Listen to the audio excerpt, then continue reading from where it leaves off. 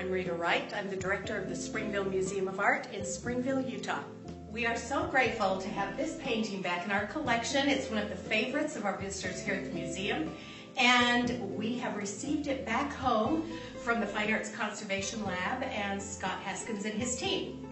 It's one of the favorites here because of its elegant, beautiful style, which aligns so well with our mission, which was originally indicated that this museum would be a sanctuary of beauty and a temple of contemplation.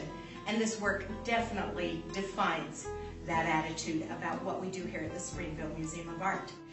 This work had become kind of dingy. It had old varnish on it, and we were missing out on those warm skin tones of the mother, the artist's wife, and the children. So now that it's back to us, the craquelure is gone, it was relined, its wonderful pink human colors emerge, as do the beautiful whites in the gowns and the bedclothes of the children, all ready for a nighttime of peace and slumber. So we want to invite you to come to the Springville Museum of Art next time you're coming through Utah.